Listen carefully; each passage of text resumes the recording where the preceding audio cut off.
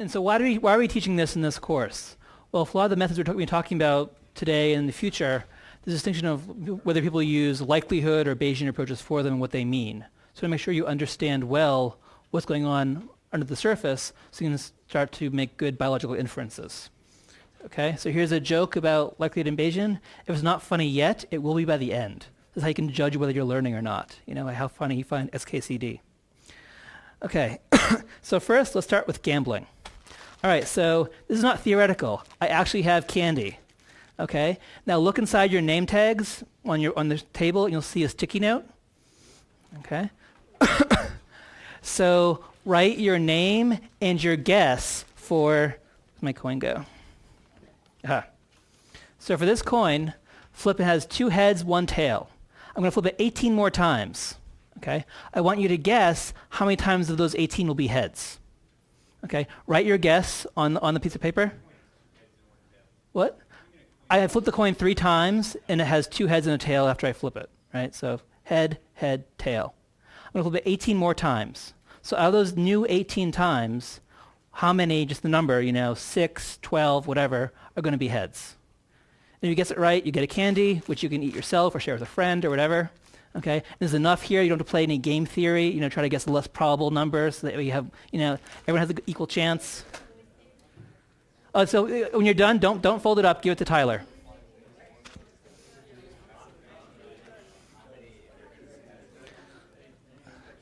What?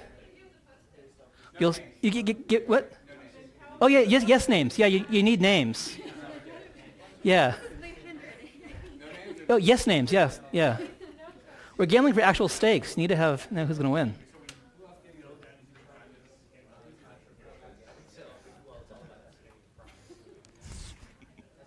Shh. Yeah, if you know too much, don't talk to your friends.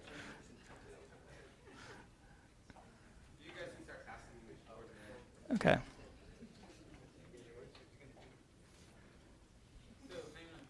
Yeah.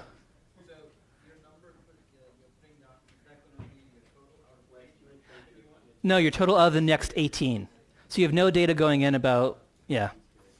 So out of the next new 18 throws. But for each 18, you're going to flip it 3 times? No. I'm flipping it 18 times more.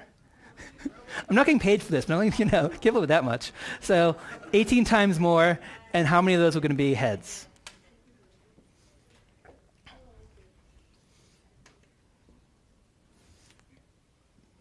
All right, we good? All right, so let's talk a little bit about probability and likelihood. Okay?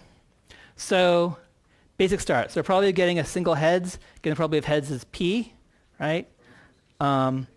Is this function. Okay? And we'll come back to this later, so you'll see why. Yep. Anyone else have one? Okay, can you? Yep. Yeah, just keep the numbers up, but erase everything else. Yeah. So, this is basic intro stats. Everyone knows this, right? And of course, this probability you think could go from any range, but actually is bounded between 0 and 1. Makes sense. Okay. Getting 2 heads, given probability P, is P squared. Right? Again, pretty basic stuff, we know. Okay. So definitional stuff. So probability of the data given P is P squared. Right? So probability of these data, given that, is P squared. We can also write it as data given P, right? And we also call that the likelihood, right? So likelihood is just, and we often reverse, so likelihood of P given data is probably the data given P. Okay, that's all likelihood is. You often just have this comes out of the programs mysteriously. This is actually just what it means. Okay, are there any questions about that? Okay. Just look at this region where it's defined. Okay, so that's the likelihood. And different data have different likelihoods on this, right? So if I have 2 tails, they're probably having 2 tails. If probably getting heads is 0, is pretty high, right? Probably getting 2 heads in that case is very low. Vice versa. Okay, so you see different data have different likelihoods, right? And that's why we use likelihood to estimate this stuff. All right, so let's take our coin example. We have 2 heads and a tail. Okay, and so for that, here's the likelihood surface. Okay, so what's the maximum likelihood value here? What do you say? 2/3? Who agrees with 2/3? Wait, 0.75. Here, 2/3, 0.75. 0.5. Okay, what are we looking at here to figure out what the maximum likelihood is? Like the maximum likelihood estimate is? The peak, right, the maximum. So here's the likelihood. Where is it biggest? There. And then shoot down. Right, that's what maximum likelihood is. It's taking that likelihood surface and finding the peak on that. Okay? So that peak is right there, 2/3. Okay? And intuitively it makes sense. If I gave you some mysterious computer program that gave you 110, what's wrong with it giving 1? You'd probably say you don't know anything about the computer program. Probably 2/3, right? Now, if that's the case, though, then you would all say, given the coin flip here, you should all say 12, right? So I did head, tails. The maximum likelihood estimate of that, 2/3, would be for 12, for the 18 flips, right? So apparently none of you know what likelihood means, right? Since you all guessed way down here, except for these 3. Anne, Heather, and Elizabeth, good. You can leave the class. Everyone else, good. Right. So you guys are using something different for some reason. Let's talk about what that is and why. Okay. First, a little bit more about likelihood. So you need likelihood for continuous traits too. So you often think about it, and it's easy when you think about discrete traits. You can do binomial, calculate it. For continuous traits, it seems a little harder, but it's actually not that bad. So here we see for a geospiza, Darwin's finches, right, and a tree, and their beak depth. Okay, and what we're going to do here is estimate the evolutionary rate, that sigma squared for Brownian motion we talked about earlier. Okay, and here's the likelihood surface for that, right? So what's the maximum likelihood estimate here for the parameter value? Yeah, around 0.2. I think it's like 0.118. 0.18, yeah. Good. And so what we can do is show you what these parameters mean. So I could simulate Brownian motion if I have this rate down here, get a pretty tight clustering of points. If I have this rate up here, bigger clustering, a bit bigger spread, and this right here, bigger spread, like we were talking about, right? And so this sort of shows us what these parameters mean, and the best value estimate for this is this parameter value. Okay, are there any questions about that? Okay, so what are the properties of likelihood as a method? So it's consistent. Okay, what does that mean? Consistency.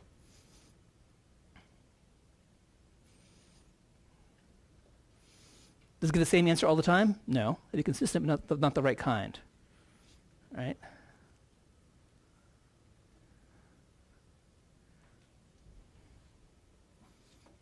Anyone?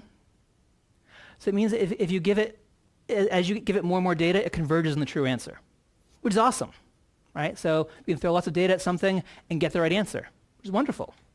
Except for this little caveat, given the correct model, right? So if the model is not correct, you don't have this guarantee, okay? One of Joe's most influential papers actually talked about a different method called parsimony for tree inference, and that was not consistent. Whereas for certain trees, as you add more and more data, it will converge on the wrong answer, right? Which is horrifying. Get more data, get a worse answer. Doesn't seem very good, right? But even likely it could be inconsistent if the model is wrong. Okay, is our model of evolution wrong? Almost surely, right? But likely in the general thing though has this nice property. Okay, it's efficient. Okay, so it uses the data really well. Okay, so it requires less data than other methods to get the right answer. Okay, it's often biased. Okay, so it might have a tendency to give you an overestimate or underestimate, but as you get more data, this converges on the true answer. Okay, see the properties of likelihood. Joe.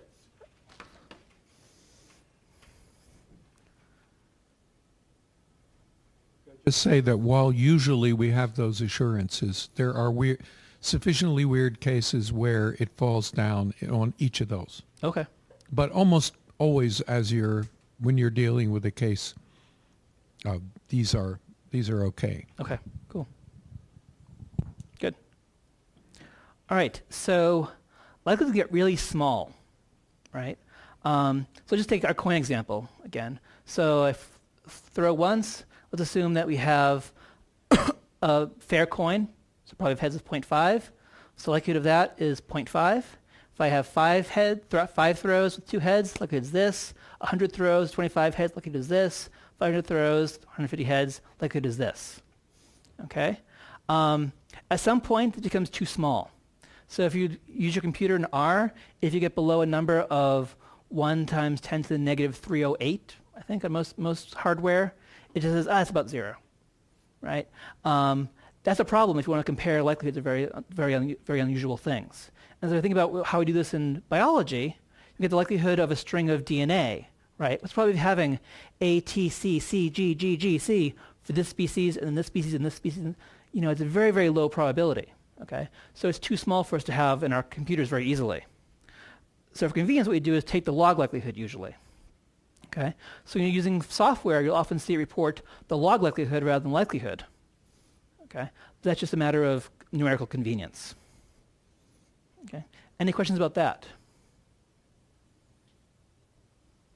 Okay. So how do we compare models? I would say this model is more gooder than that model, right? How much more gooder is it? Well, one way you can do that is using likelihood ratio tests. Okay. And this requires models to be nested. Okay. What does that mean? Yep. Typically, one model should be a subset or should be derived from another model, just increasing the number of parameters, or should be based on. Right, so exactly. So if we think about, we were talking about Brownian motion earlier today. One model could have one rate of evolution over the whole tree. One model could have that over most of the tree, and then this rate over the rest of the tree. Right? Now, if this is set to be equal to this, it's the same model, same likelihood, right? But if it's allowed to be different, it could be different likelihoods. Okay? So those two models are nested within each other. Okay? One is nested within. Oh, sorry, right. Yeah. The simpler model is nested within the more complex model, right? So it's not both ways. Good. I have a weird sort of structure.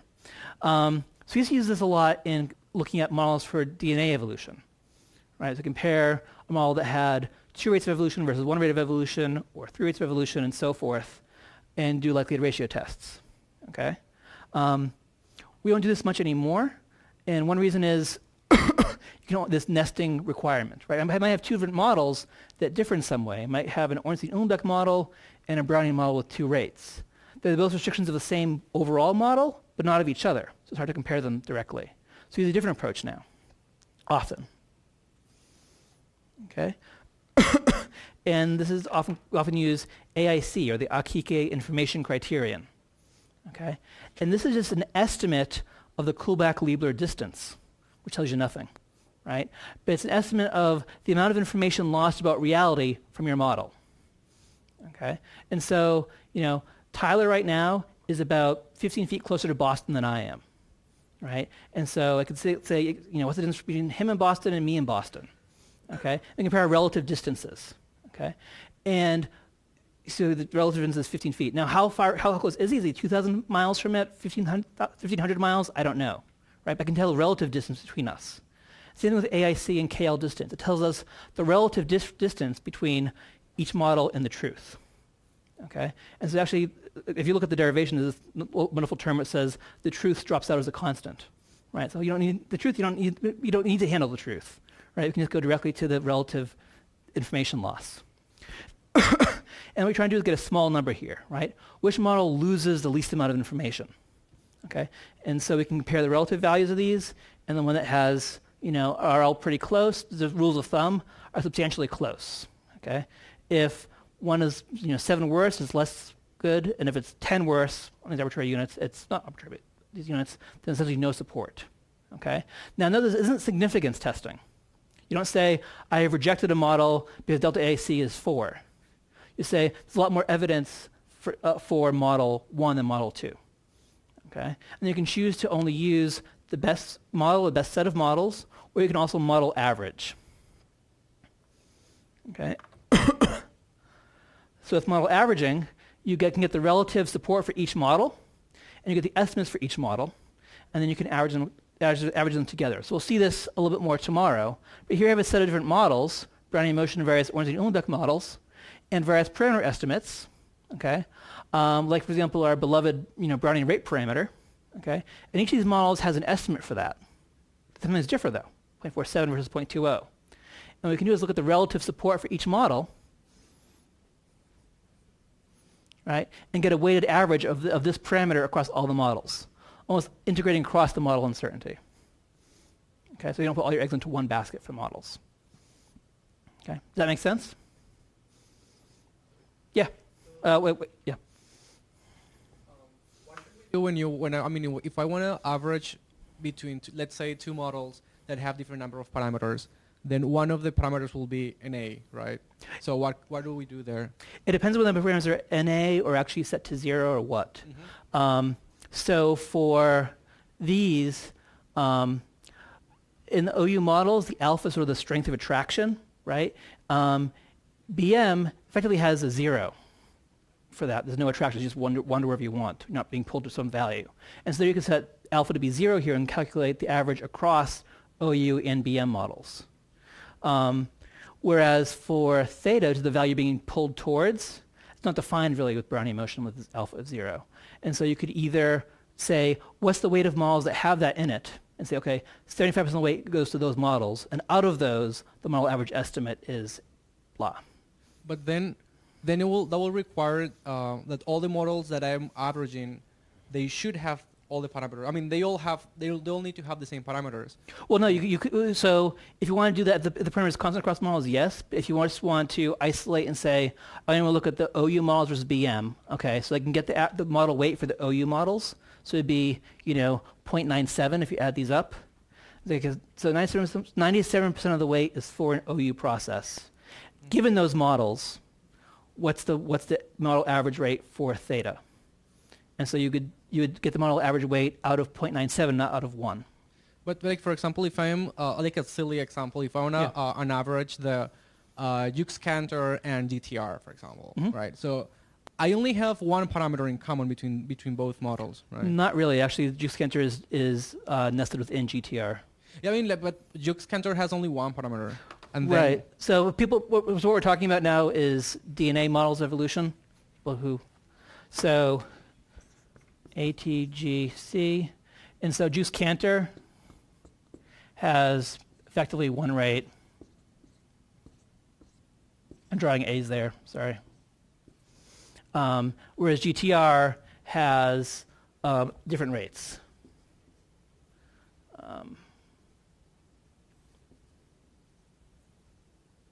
Sorry, D, E, F. And it's the metric.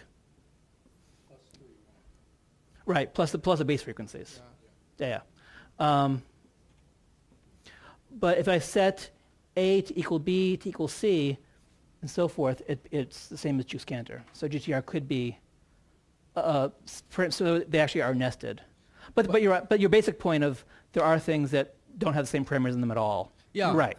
So like if I wanna have that, if I wanna average those two models, then I can average through A. I mean, they take the mean of A weighted by those. No, what you do is take the mean, take the average of this and this, this and this, this and this, the corresponding elements in the models.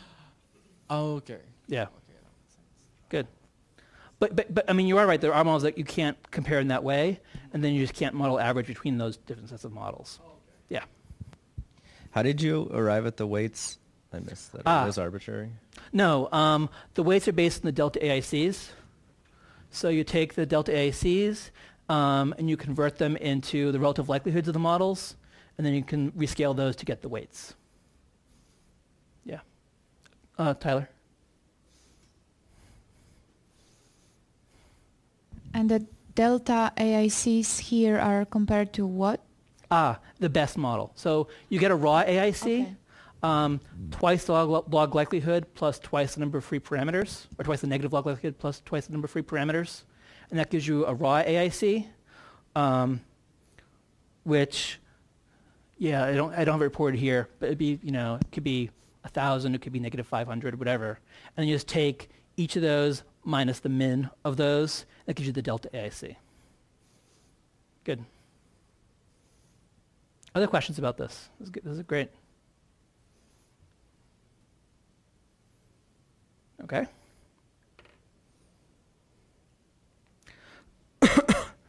So, very few of you guess 2/3, right? When you actually care about something, right? So all this likelihood stuff, you really don't care about it, right? You're doing something else in your head. So what are you doing in your head there? Okay. So using something like conditional probabilities. Here's another cartoon to exemplify it, right? So I'll give you a chance to read through that.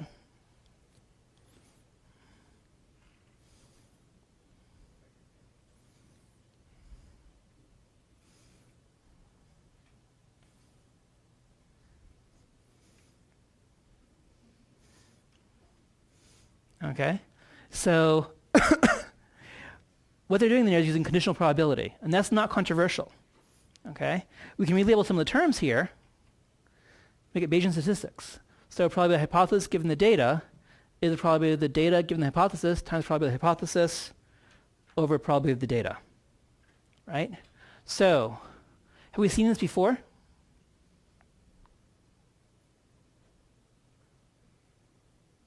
Yep, where have we seen that before? Well, the whole thing's Bayes' theorem, right? Yep. Yeah, it's a likelihood, right? So probably the data given the hypothesis, probably getting 2 heads and 1 tails given probably the coin being heads is 0.5. That's a likelihood, right? So here's a likelihood. I'll talk about what the other stuff means in a sec. Okay? This part's not controversial, okay? This is just mathematical fact. What is controversial is how we set some of these values. Okay, so here the terms defined. So here's the posterior, which is nice. Here's the likelihood. Here's the prior. Here's probably the data. Let's walk through it. So the prior is what your belief is before you see the data. Okay, that sounds a little weird, right? Like I haven't seen the data yet, but here's my guess about what the reality is. Okay, well, that's what you did here, right? You said, I know something about coins, right? Coins are generally pretty fair. So yeah, you got 2/3 heads, but I don't think the coin is actually a coin that is biased towards 2/3 heads. I think it's probably a coin that's about 50-50, right? And you just happen to have a short run of data, okay? And so you're bringing your prior information into the analysis, okay? And whether you like that or not depends a lot on your philosophy and what the problem is and other factors.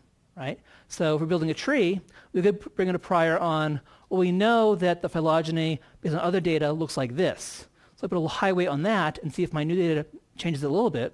Or I could say, this is my new data driving everything entirely on its own. Right? So you use that prior information or not. Okay.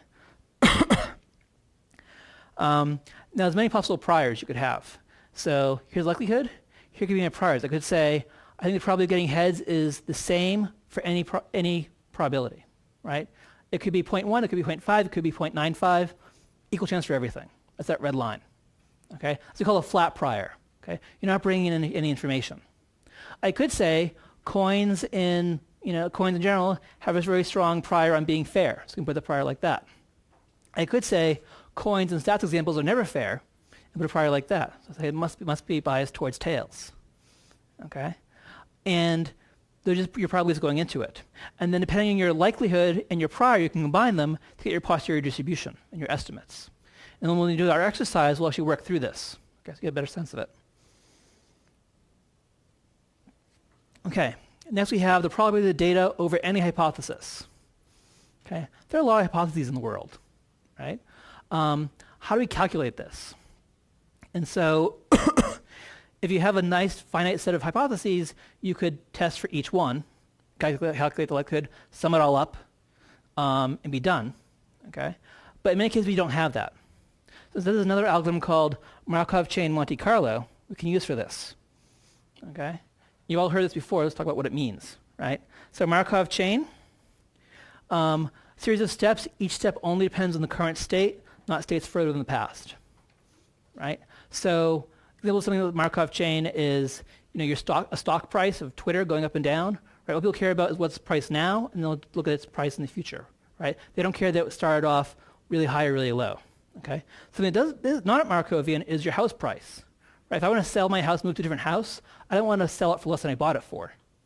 Right? So that past history informs my current state and what I do in the future.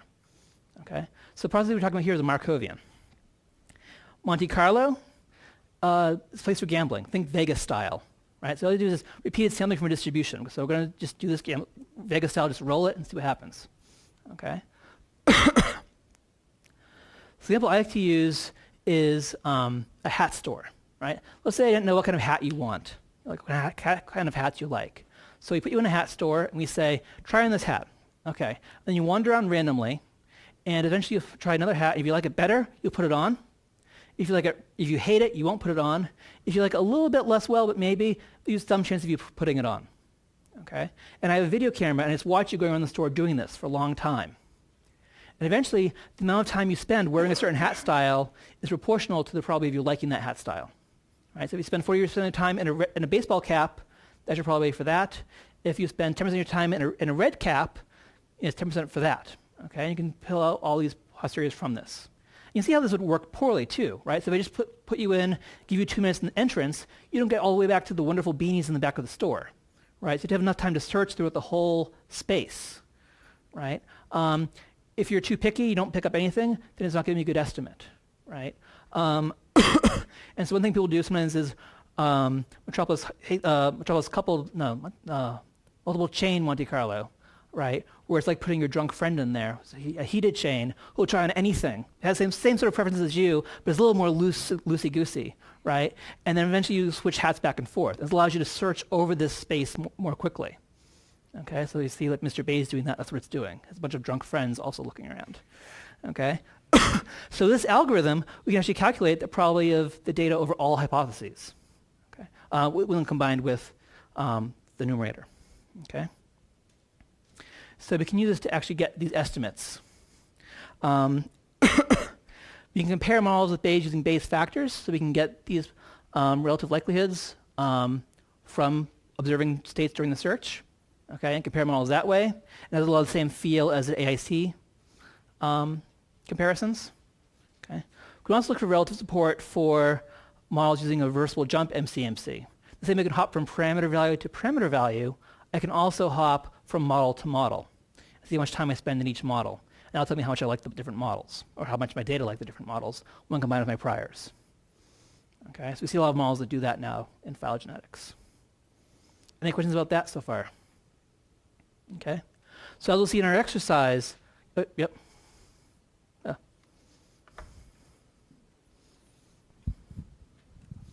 So could you explain a little bit more about what you mean by jumping between models? Okay, right. So in the same way with the MCMC, we hop between different hats, different parameters. We could also hop between different models. I could hop between a Brownian motion model and an Ornstein-Uhlenbeck model, or Brownian motion with 1 rate versus Brownian motion with 2 rates, and see which model I spend more time in. Yep. Now the trick of that is being able to hop into a more complex model, because if I'm going down in complexity, it's pretty easy. You can just say, okay, take the average of these parameter values, something like that. If I'm going up in complexity, I have a new model with a new parameter. How do I get that parameter value? And most new tries will be bad, right? So it's sometimes hard to go back uphill. Yep. Good. Other questions? The trick with MCMC approaches is making sure they run well and are sampling well. Right? Don't be stuck in the front of the hat store or something like that. Okay. And there are measures to test that. Okay. Now another trend in methods is looking at things with approximate Bayesian computation. You can also do approximate likelihood in the same way, right? So for Brownian motion, right, we have a tree. We can use a multivariate normal, right? So we can get this from the tree and the branch lengths. We can get this from the root state, plug numbers in, chug, get the likelihood. Beautiful, right? What if you don't know math, right? Or what if it's a situation where there is no math like that? And there are problems like that in phylogenetics. Like we have a gene tree with migration on a species network, something like that, where we don't know what the likelihood is, okay? Well, we can just simulate many, many times to get it. Okay? So imagine the same thing for our coins, right? So this is an actual coin in Britain that has Darwin on it. It's awesome. So we can say, what's the probability of heads for this coin? And we could do what comes naturally and do the binomial, right? And calculate the likelihood and take the maximum likelihood. Or we can throw a prior in there and get Bayesian estimates, the posterior probability. Swell. But if we don't have that, we can do something else instead. So the dumb approach that actually will work. So we can say, let's imagine p is 0.2. Probability of heads is 0.2. Let's simulate a bunch of tries with that. Let's take my original data set and re-simulate it many, many times. And I can see how often I get my original data set back. Okay? And that gives me an estimate for the probability of the data given this model, right? Which is, in this case, is 0.10. So I did that in a simulation to do that many, many times. And here's a true likelihood surface, right? Here's the approximation. Not very good yet, right? But if I do 2,000, it's better. 20,000, it's better. 200,000, it's pretty good. Okay? And so if you can't write the equation for something, you can just simulate under the model many, many times and calculate it. So if you wanted to do the likelihood of a tree with Brownian motion, and you didn't know how to do that, you could use the simulation code we did earlier, just simulate many, many, many times and do it. There's more nuances than this, but that's the basic core of the approach. Okay? Yeah. Just to back up a little bit, when we're talking again about the probability, the overall probability of the data, that would be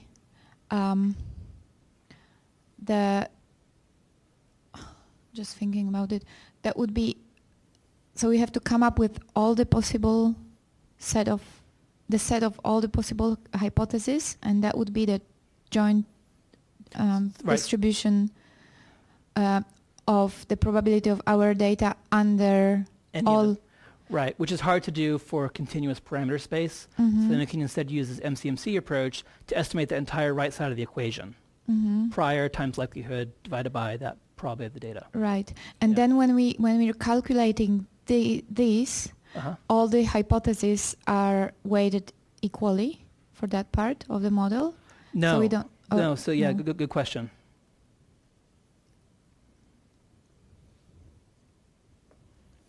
Yep.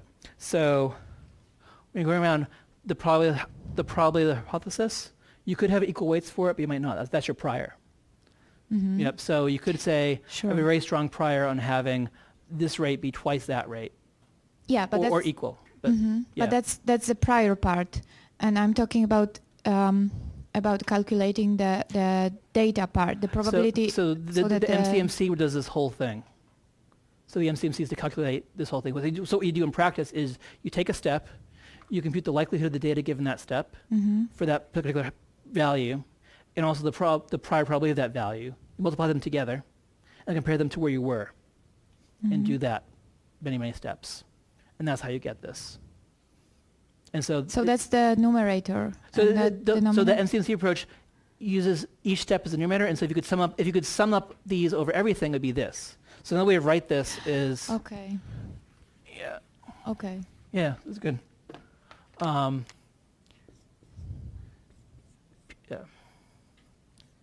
PD equals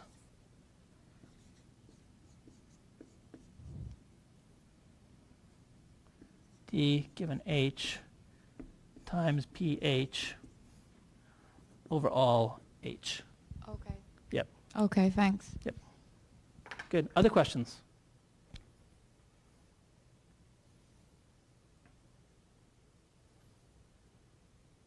Okay. Discussion. Right, so we have discussion now. So we see that for you folks, you used a prior here to get this estimate, right? For actual data you're using, though, so if let's say I'm having you estimate Brownian motion, just like that Finch beak data, right? Would you use a prior or not, and why?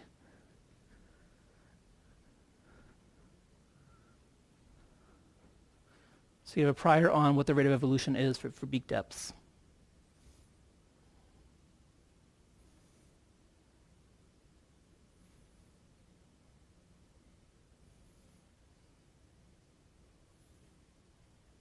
So if I said to you the beak depth is going to change by, 1 millimeter per year on average, would you believe that or not?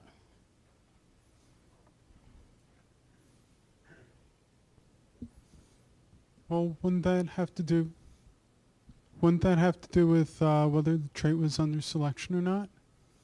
Mm-hmm. I mean, so if the trait weren't under selection and the prior date, you could probably construct a prior, but if it were under selection, it would be a lot more difficult to construct that prior given even previous data. Mm-hmm. And one thing to think about, so in practice for this area, so if you're doing evolution of selection of just a particular species, you know your species well. It's your species, you have it in the lab, you have it in your fish tank, and you mess with it all the time. And so you have a good sense of that. Here, people will often do, as Joe said, take a trait and map it across all angiosperms, or even just a family of angiosperms, or a genus of angiosperms of some rank. So you often don't know what's happening in nature as well. So it's going to be hard to know selection versus drift versus other factors. Yeah, but even if you thought you knew it well, I mean, if I said to you it's evolving by, 10 centimeters per generation, you'd probably say that's a crazy value for finch beaks, finch beaks, right? So you have some information going into it, right? So would you use that in that case or no? Well, I mean, you would also have to, if it were under selection, I mean, you wouldn't be able to model, I guess, future. You wouldn't be able to model it because you don't know, I guess, whether or not the selection, whether the selective landscape is going to change in the future. Right, but I mean, again, with this, we're trying to reconstruct the past. Oh, the past. Yeah. And there are models, so Brownian motion can model certain kinds of selection, but not others.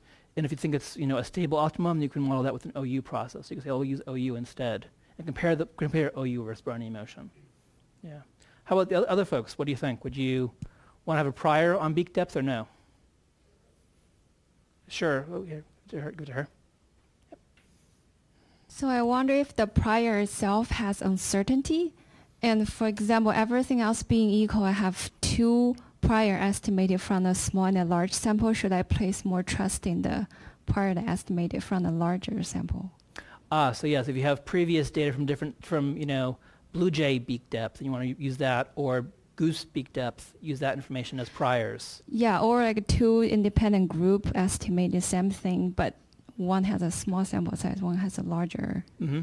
So this is why one nice factor of Bayesian analyses is what you get out is this, the probability of the hypothesis given the data. Right, so it's likelihood we get the probability of the data. Well, I don't care, I have the data.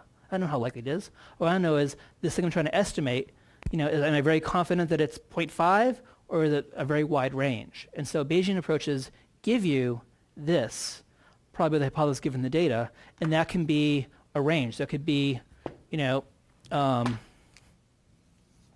like this, or it could be something like this.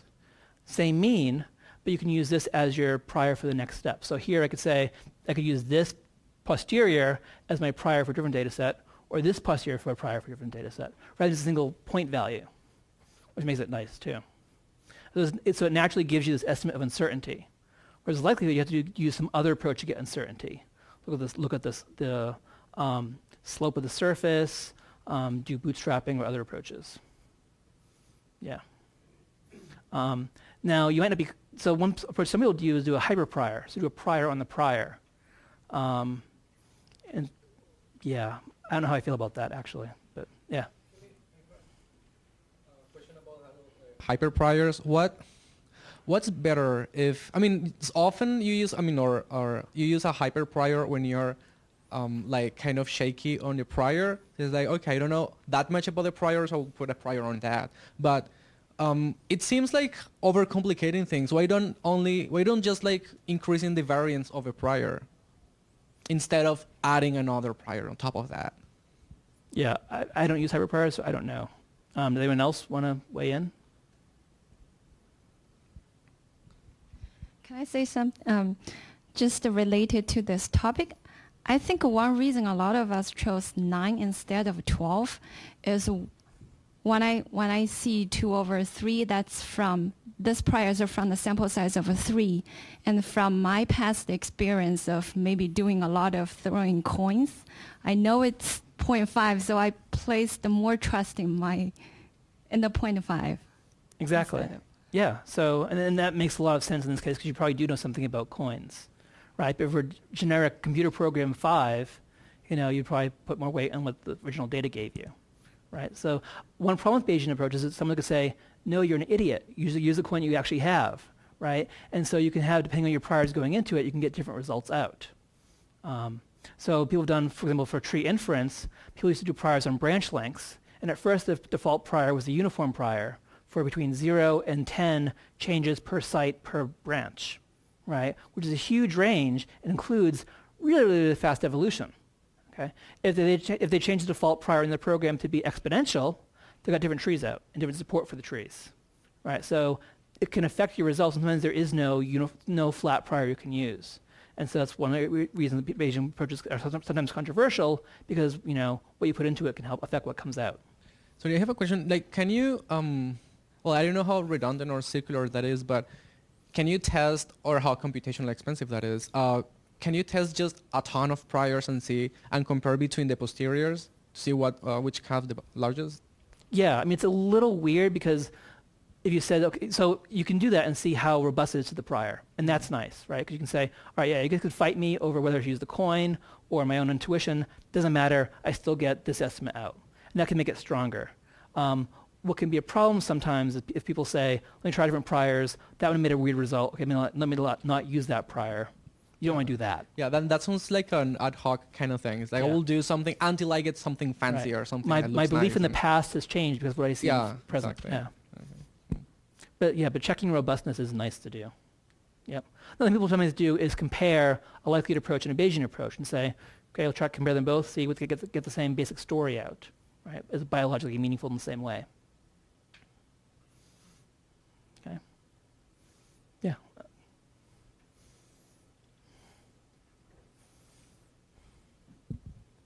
I have a kind of naive question. So, say you and your drunk friends are all at the hat store. Like, can you be too drunk?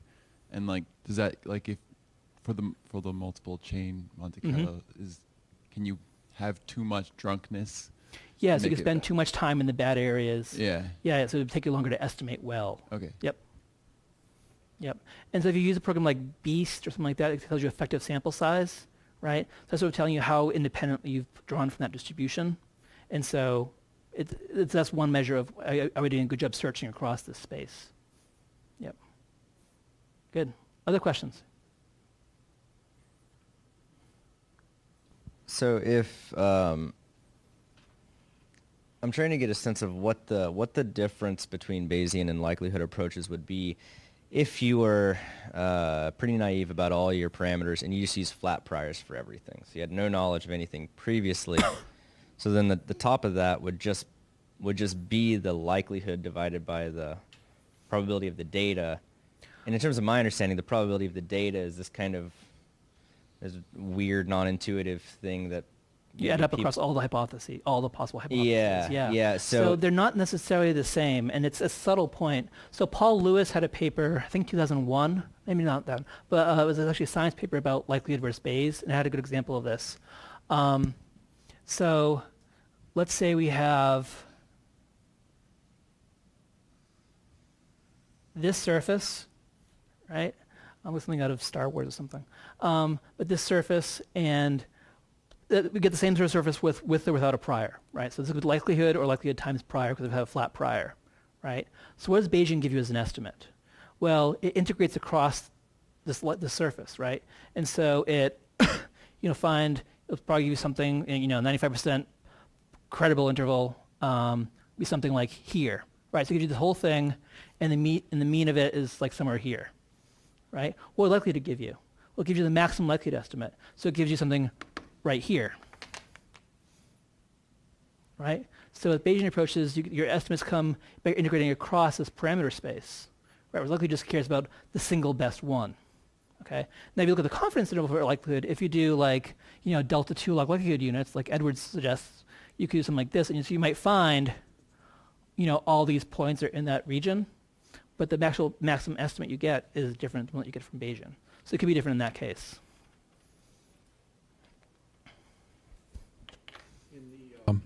In the theory used for things like likelihood ratio tests and some of the efficiency and so on things for likelihood, those are really for the case they're asymptotically correct as you get lots and lots and lots of data. And when you do that, the curve doesn't look like this, but tends to be a narrow normal distribution, and these pathologies are kind of ruled out. But of course, that means that you're only reassured if you have a very large amount of data, and for a modest amount of data, then you don't really have the reassurances of those theorems. Right. And so a lot of the models we'll be talking about the next couple days will have, 20 species or 100 species in one character, right? And try estimating, 3 parameters with 20 data points. Not a lot of data there, right? Other questions about this?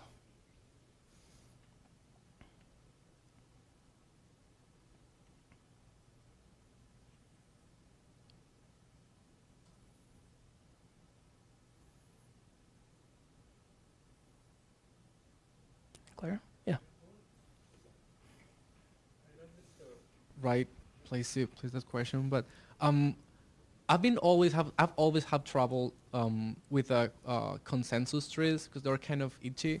What I think is like, and I don't know if that's a good intuition about those or not, but given that the computer spent a lot of time sampling the parameter space, either Bayesian or in likelihood, and then you get a maximum likelihood estimate or the best tree on Bayes or whatever, and then you mix a lot of trees up, like plates from different trees in your consensus, but that consensus, chances are that was not sampled, right? So how credible, at least if you give me a maximum likelihood estimate, you say, okay, this is the likelihood of that tree, and I say, okay, that's good. But if then you just blend a lot of trees together and smash them together, then that's why people do that? Yeah. So let's back up a second. So when you're doing a search, so if we're doing a search for actually a tree topology, right, instead of a parameter value, it's like walking around the store and recording all the hats, but the hats are different topologies.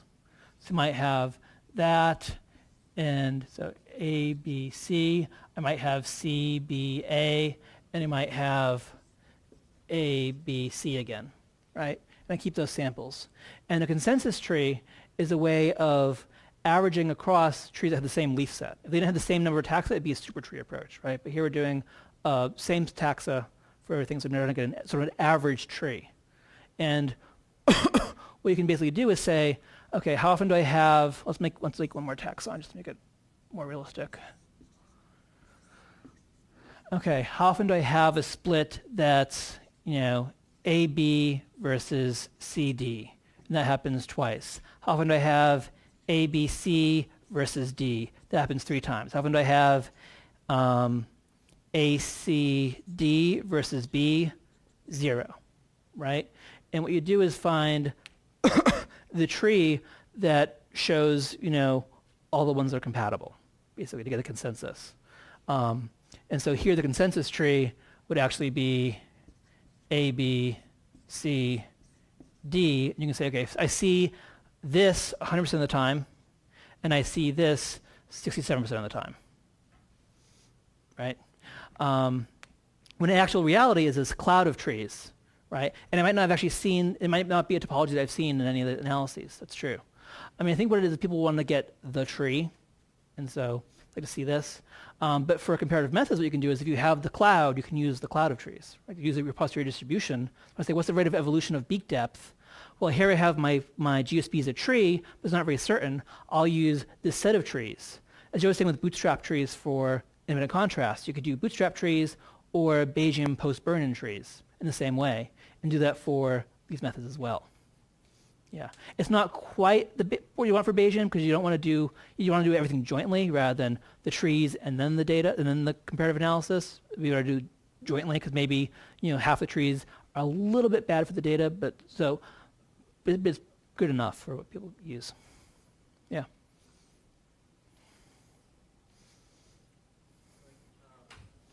Hello. Yeah. So basically, I have a kind of like an imaginary problem, I suppose. So let's say you have two hypotheses for which the posterior probabilities are pretty similar, and then how do you tell them apart? And is there a way that you can actually estimate like type 1 and type 2 error rates for that? Is there a way you can basically see false detection? No, you don't do type 1, type 2, but you can do the relative posterior probabilities and say there's a lot more evidence for this one or that, or they could be similar. And Bayes factor sort of gets at that, but using the integrated likelihood rather than a single posterior probability. But yeah, you could say, in some sense it's nice because you can say, 67% posterior probability that this is the truth, and 23 it's this, and then the rest is small. And so you can talk about it that way, and very naturally, give your confidence for things. Yeah.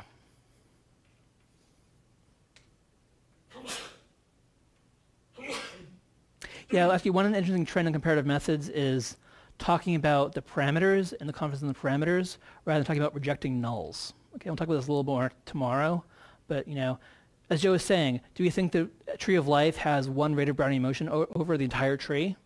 No, right? Do we think any species has had the same rate of evolution throughout its entire branch? No, right? So the true model is this complex thing with different rates of evolution, different attraction, different movements, different trends, right? So rejecting a trivial null of the same rate, well, of course you're going to reject it. Once you have enough power, you're guaranteed to reject this trivial null, right? But the question, what we actually hear about is, my biological question, do my parameter estimates give me information about this?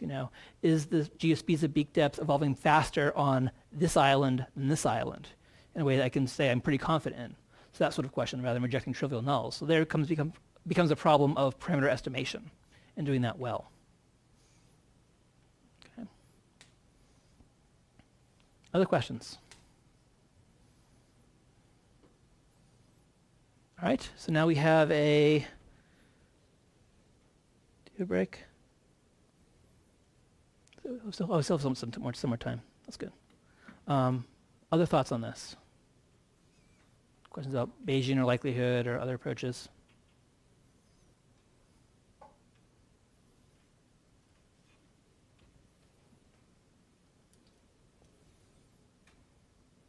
I just want to say that remind also of the comment that a statistician made that all models are wrong, but some models are useful. Mm-hmm. So an idealized framework in which each of these models has a probability of being true. In real life, the probability that any of those models is true is 0. So as lovely as this Bayesian framework is, it too has, even setting aside all other issues, it too is only a rough approximation because we can never ever get to the true model. Right. Yeah. I have a 1-rate model and 2-rate model, and I say the posterior probability of the 2-rate model being true is 95%. Doesn't mean there's actually 95% chance that that's actually the truth of reality, right? It's just how much more weight for that model. Sort of, it's among all the models you're considering. Exactly. And weighting them by approximate probabilities that probably aren't exactly true. Mm-hmm. Yeah. One approach that's being championed by various people is looking at model adequacy, right? So all this stuff tells you which model fits best or explains your data best, right? But it doesn't tell you whether it's doing it well, right? And so it could be that, you could simulate under a Brownian motion, you can try different rates and say, okay, this is the best rate. But you actually look at the data and find it has 2 different clumps, right? Your Brownian motion model doesn't predict that, right? So something happening in biology that you're missing, okay? There are various approaches now, like related to the ABC approaches, that you see, are data simulated under my model like the real data? And if not, then there's some component of your real data you're missing. And then we have to go back and make a better model. Okay, so it's very exciting people who develop methods because oh wow, there's a really cool thing about biology we're missing entirely. Let's deal with that. For a user though, You say, okay, here, have model 1 and model 2, neither explains my data well. Okay, right? So it tells you to be cautious about the conclusions, right? But it doesn't immediately give you a solution. Right?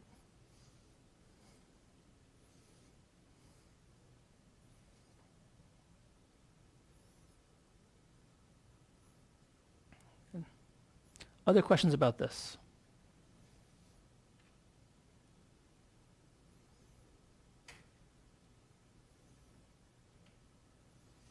Okay.